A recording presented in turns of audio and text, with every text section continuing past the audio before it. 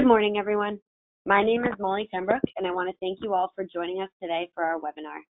Today's webinar will focus on designing PCBs with DDR3. Before we jump in, I would like to give you a brief introduction to TriLogic and what we do.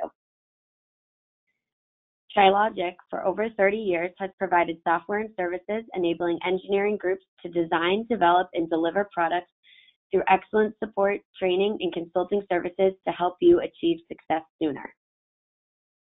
Oasis Sales has been a Mentor Premier Partner for over 16 years. Their industry knowledge and experience make them uniquely qualified to understand your business and how technology will make their customers successful. As you can see here on the map, these are the regions that each Oasis and TriLogic cover. Here you can see the different design and product management areas that TriLogic covers. You'll notice that we've tried to create a suite of products that will provide a front-to-back solutions all the way from concept to end of life. Make sure that you're subscribed to both TriLogic and Oasis YouTube pages. As you can see, these are the two pages. You can search them by TriLogic or just Oasis Sales, as well as all of our other social media channels, so LinkedIn, Twitter, and Facebook. Our next webinar will focus on easily managing your libraries and components, and that will take place on December 13th. So make sure that you're signed up for that one if you're interested. And now I would like to introduce today's presenter. Today's presenter is Kanchan Vidya. She's a technical marketing engineer for the PAD product line. She has a master's degree in computer engineering from Missouri University of Science and Technology. In today's world, DDR3 is used in a wide variety of applications. This technology is no longer restricted to the high-end PCB design market. DDR3 has a complex data bus, and it's important to understand correct methodology that should be used to route those nets.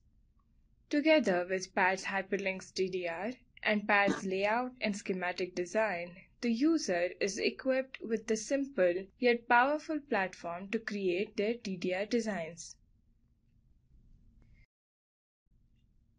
This flowchart explains what should be the normal design flow when designing DDR circuits.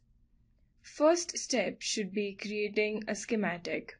This can be done using the design guidelines of the DRAM chip vendor.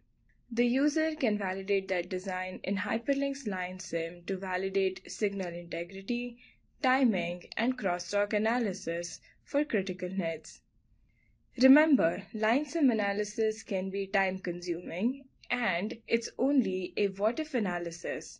Therefore, limit the number of simulated nets to the most critical and few nets. From here, the user should generate constraints that can be used for placing and routing the board. Once the layout is ready, it should be passed to PAD's hyperlinks DDR, and DDR Wizard will perform signal integrity, timing, and crosstalk analysis on the whole DDR circuitry. If the design passes all the timing and signal integrity thresholds, it can be passed through to the next step of creating a prototype. If the design does not pass the checks, try to find out why it fails and go back to the layout stage, fix the issue, and check again until the design passes. Before I get into the details of the DDR Wizard and explain how to set it up, let's go through the basic concepts of the DDR design. In a simple comparison, we can see that DDR3 has a higher data rate, lower supply voltage, and a higher prefetch size. DDR or DRAM chips come in two types, unbuffered and registered. Registered chips don't have to drive the entire DRAM circuit and avoid having stubs discontinuity. DDR signals can be divided in two main groups. Data group contains nets such as data strobe. There will be one strobe for one byte lane of data nets. Data strobe is a differential signal made up with DQS and DQS bar. Data nets are called DQ nets and are usually grouped in 1 byte or 8-bit groups. These groups are called byte lanes. Also, for each byte lane there exists a data mask bit. Data signals are bidirectional and both DQ and DM nets are referenced to DQS nets. The other group consists of ACC, which stands for Address, Command and Control Lines. This group consists of address lines, command lines, clock enable, chip select, and on-die termination, etc. These are unidirectional lines. Clock is a differential signal, and all the ACC signals are referred to the clock. In DDR circuits, ACC signals are shared by all the DRAMs. They are usually routed in flyby topology because this topology creates minimum stub lengths. Unfortunately, this means DDR chips receive commands at different times. To compensate for this, data byte lanes need to be adjusted by the controller. This is taken care of by the controller's internal leveling mechanism. DDR circuits can be configured with 1T timing or 2T timing requirements. With 1T timing, a new command can be issued on every rising clock edge, as against 2T, where a new command can be issued with every other rising clock edge. The user gets higher setup and hold timing margins with 2T timing. During read cycle, DRAM acts as a driver by driving the net and the controller acts as a receiver. During the write cycle, it's exactly opposite, with the controller acting as a driver and the DRAM acting as a receiver. AC threshold indicates the voltage level at which the receiver must meet its timing specification. The DC value indicates the voltage levels at which the final logic state of the receiver is unambiguously defined. Once the receiver input has crossed the AC value, the receiver will change to a new logic state. Make sure you have the appropriate IBIS models that meet all the requirements for DDR simulation. The pin and diff pin section should list all the single-ended and differential-ended pins. Model selector section allows different nets to have multiple on-die terminations. And lastly, make sure that the AC and DC thresholds are defined appropriately. We need to gather IBIS model for the controller and the DRAMs. By using LineSim Link, we can import the schematic in Hyperlink's LineSim. One of the first things to look into would be the stackup. It's important to plan your stackup ahead of time, as vias and trace stubs can cause extra delay in signaling that the designer needs to take into consideration. Using the Z0 Planning tab, the user can decide the trace widths and separation for single-ended nets and differential-ended nets. In the LineSim environment, using the sweep manager, we can approximate which on-die termination gives the best signal integrity results. At what length of transmission lines the delay between DQ and DQS becomes so large that it fails setup and hold requirements, etc. All this analysis should be done on a few critical nets to ensure that you are getting the results you wanted. Example, data lines should be bidirectional, DQS should be differential, etc. Once we have the routing constraints, we can use them to create the layout. Now we can view the whole layout in the BoardSim environment and make sure our DDR circuit meets the timing, signal integrity, and crosstalk requirements. Let's go through DDR3 batch mode simulation step by step. Once the layout is ready and planes are flooded in pads, click on Tools, Analysis, and DDR Analysis. This will create a .cce file that gets loaded into PAT's hyperlinks DDR. Once we are within the hyperlinks board sim environment, it's important to first make sure that the libraries are set up correctly. If they are not, the parts will not get assigned any models. To make sure that they are set up correctly, click on Setup, Options, Directories. The design folder where the CCE file is located is automatically added to the library path. It also adds the default hyperlinks libraries to the path. Make sure your IBIS models are either in the paths defined here. If not, you can add a new path that points to those models. We can also define a QPL file path. This assigns models according to part numbers. The best way to make sure that the paths are set up right is by selecting some of the nets of concern and making sure that they have correct models assigned to them. If your reference designator mappings are different than the default hyperlinks mappings, for example, all the parts that have a reference designator with the first letter C is mapped as a capacitor according to hyperlinks. If in your design the controller reference designator is CPU, hyperlinks will not be able to detect the IC unless we specify that in the reference designator mappings. Now that all the basic setup is done, we can start the DDR batch simulation. This opens up a DDRX batch mode simulation wizard. The initial page explains what the wizard does. It's a summary of all the information that the wizard needs from us, and then it performs multiple simulations on each individual nets, finds out the worst case timing values for the entire DDRX interface.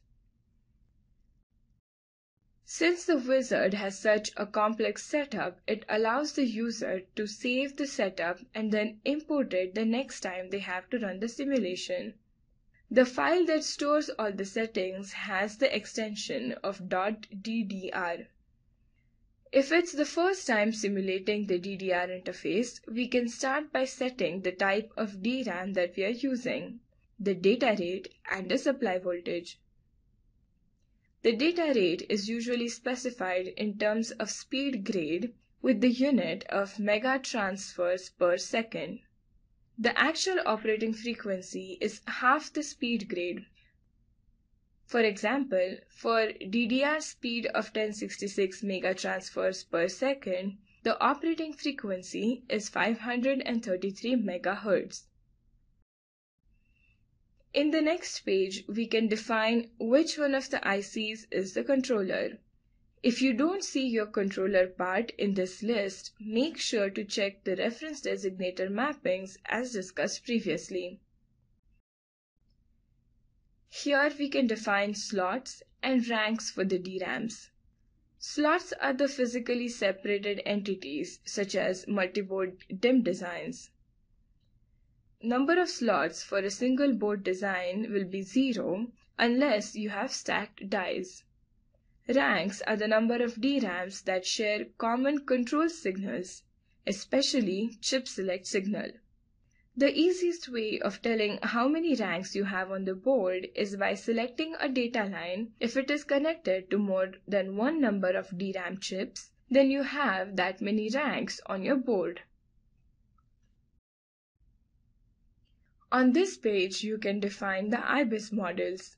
It's highly recommended that we do that before we start the DDR wizard, or we can use a ref file to apply those IBIS models using a reference designator.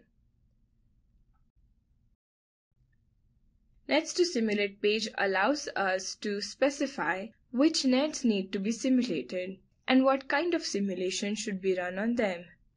Data nets are bidirectional and should be simulated for both read and write cycles, but to save time on simulation, we can choose to simulate only one. Data nets are always referenced to data strobe nets. Clock to strobe skew timings are simulated to make sure DQS and clock are in sync, and it captures the measurements required to create a write leveling delay file and minimize simulation runtime. If this is checked, only then we can calculate the round-trip time for DQS. If checked, compensate signal launch skew adds additional delay to all the signals. Address and command nets can be run at 1T or 2T speeds, depending upon the design requirements. For example, it's recommended that we use 2T timing when the capacitance of the address lines is too large. In most of the cases, we'll be using all 4 AC and DC thresholds instead of just VTT threshold. In the next few pages, we can select which net name maps to what nets in the DDR circuitry.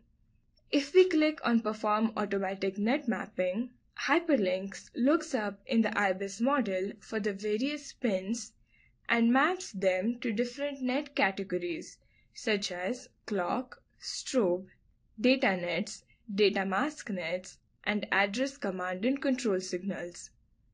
If the user wants to change the mappings, he can use the next few pages to adjust it accordingly. In the next few pages, once all the nets are identified, we can select which one of them should be simulated. If you want to run a quick simulation, simulating all the nets in the DDR circuitry might be too time-consuming. For example, let's say we are confident that RAS, CAS, and ODT signals will meet the requirements. Then we can uncheck it and simulate others. This page lets the users decide which on-die termination model should be used. Let me jump one step ahead and quickly jog our memory about read and write cycles. DDR Wizard is a tree structure and we can click on any step listed in the left side. During the write cycle, the controller is writing to the DRAM, which means the controller is the driver and the DRAM is the receiver. If you consider DDR nets as the individual transmission lines and that they are terminated at the receiver or the load side, then it means the controller on-die termination should be disabled and the DRAM on-die termination should be enabled. Similarly, for read cycle, since DRAM is the driver, its on-die termination should be disabled, and because the controller is at the receiver, its on-die termination will be enabled. This configuration will change if you expect to terminate at the driver instead, or if you have multiple ranks and slots of DRAMs. Going back to the ODT models, this page lets us chart what ODT models should be for various nets within the DDR circuitry. Remember, ODT models are defined in IBIS model, and if they are defined in the model selector section, only then they will be displayed in the DDR Wizard. There are columns for strobe nets, data nets, and mask nets. For each of the nets, we can define on-die termination model when the ODT is disabled and when it's enabled. For example, when the ODT of the controller is enabled, we choose the model of 40 ohm.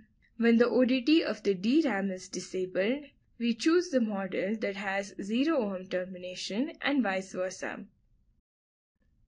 On the next page, we can select IBIS model selectors for clock, address, and command and control nets, as these are unidirectional, and the models remain the same for read and write cycle.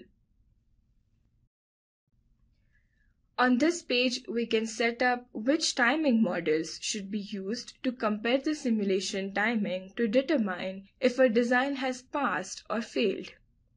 The DRAM's timing parameters are controlled by JEDEC standard. Hyperlinks includes all the DRAM timing files which are compliant with the JEDEC specification. The timing parameters at the controller are not controlled by JEDEC standard. Hyperlinks includes ctl.v files for the controllers, but these models are to be used for an initial what-if analysis only. For the final timing analysis, you will need to create a timing parameter for the controller. You will need to understand different timing parameters from the controller's datasheet. If they're not readily available, you will need to contact your vendor.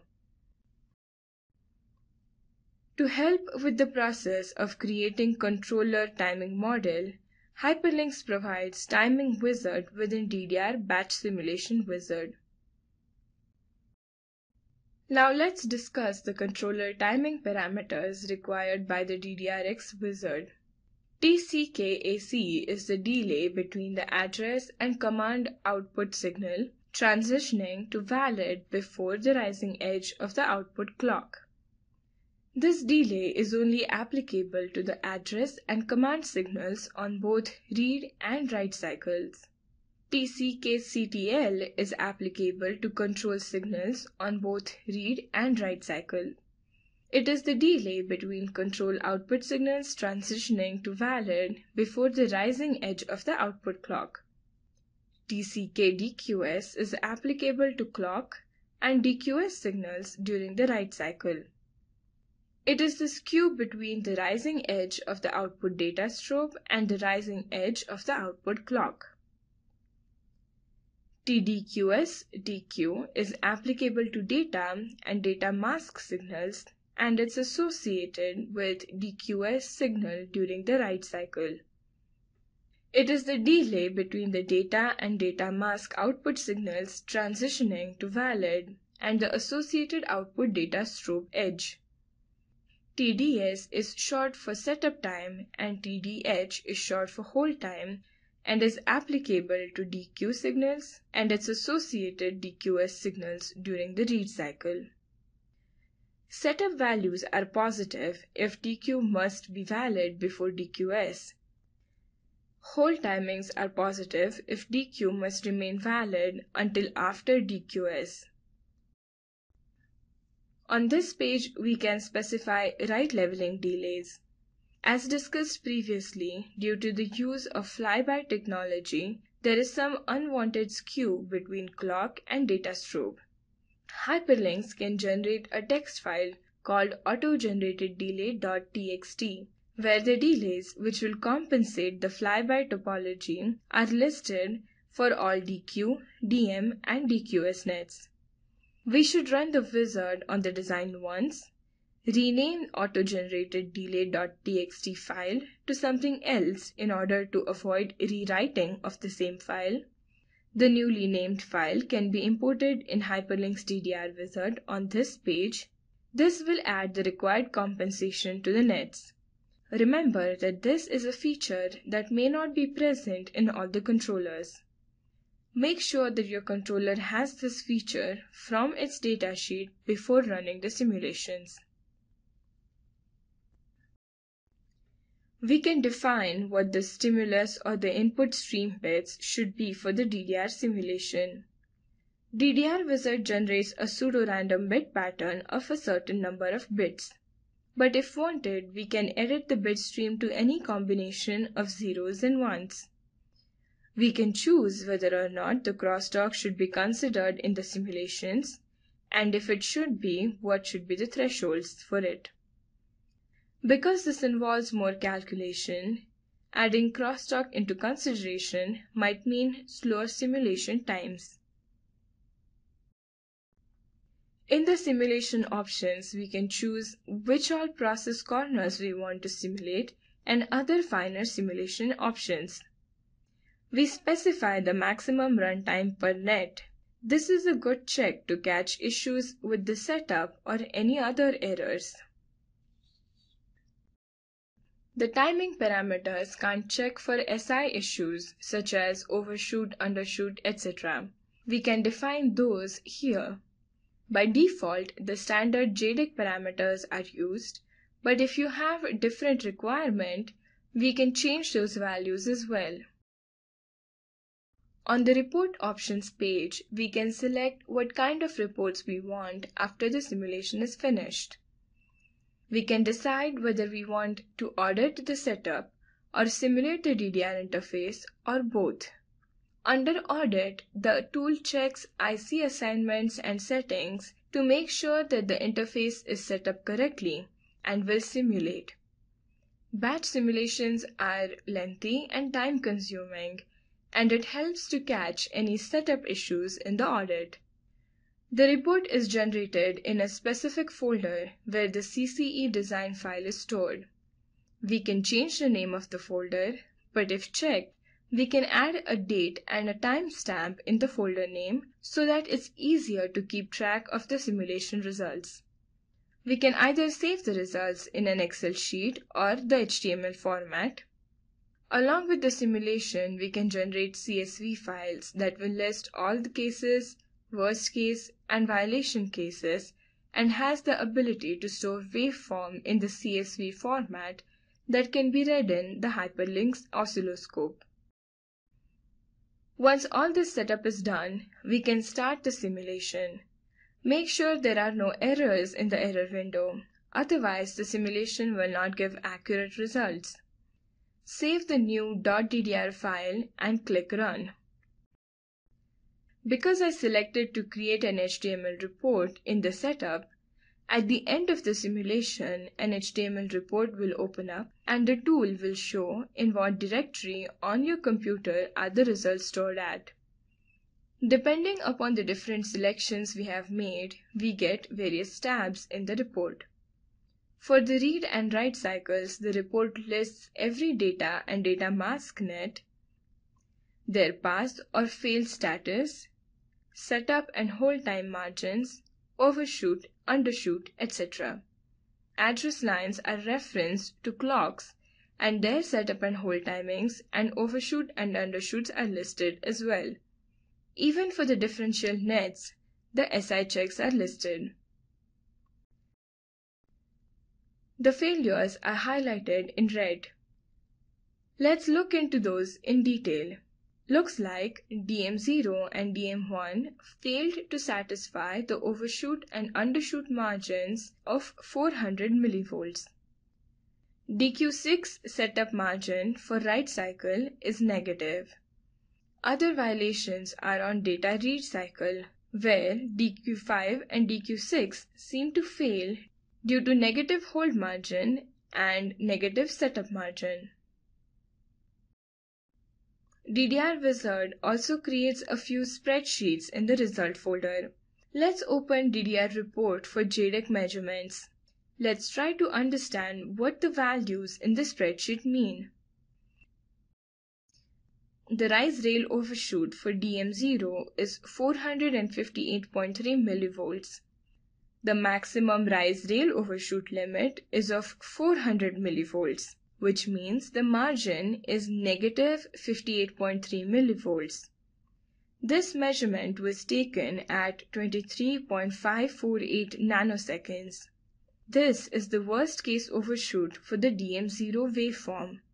Similarly, we get worst case undershoot performance at 21.513 nanoseconds with fall rail undershoot at 535 millivolts and undershoot margin of negative 135 millivolts. Because I had set up my DDR wizard to save the waveforms, I am going to open them up in oscilloscope environment. Clearly, the signals have a lot of reflections, and if we probe at 21.513 nanoseconds, we can see the undershoot in the waveform. This means that we need to inspect the termination strategy for data mask nets. We can change the on-die termination for the data mask nets in the DDR wizard setup and run the simulation again to ensure no SI issues occur. DQ6 fails in the setup margin by 26.5 picoseconds for the write cycle and by 46.8 picoseconds in the read cycle. During the write cycle, the worst case setup time was reported at 2.734 nanoseconds. Note that there is a good hold margin in both cases. TDS margin is derived from the formula as shown here. If we load the DQ6 and DQS0 waveforms in the oscilloscope, we can see that the DQ6 signal is lagging behind by a very small time lag. This is the reason why there is an extra hold margin but not enough setup time. Upon investigation, we can see that DQ6 net is too long as compared to DQ5 net. Therefore, we must edit the layout and run the DDR simulation again to find the optimum length of routing. Similarly, for DQ5 signal, the hold time margin fails to meet the minimum requirement. TDH margin is derived from this formula and is equal to negative 40.1 picoseconds. If we load the waveform in the oscilloscope, we can see that the DQS waveform trails the DQ5 waveform by a small margin. If we inspect the lengths of DQ5 compared to DQS, we can determine that DQ5 net length is too short to allow for a good hold time. We should change the layout and run the DDR simulation again. For every failure, we should investigate what makes that failure occur. Signal integrity issues, timing delays due to various routing, layout issues, crosstalk, incorrect timing models, and inaccurate IBIS models can lead to failures of the DDR circuits. With PADS hyperlinks, we can investigate each one of those in detail and easily fix the problems that occur. Thank you everyone for attending.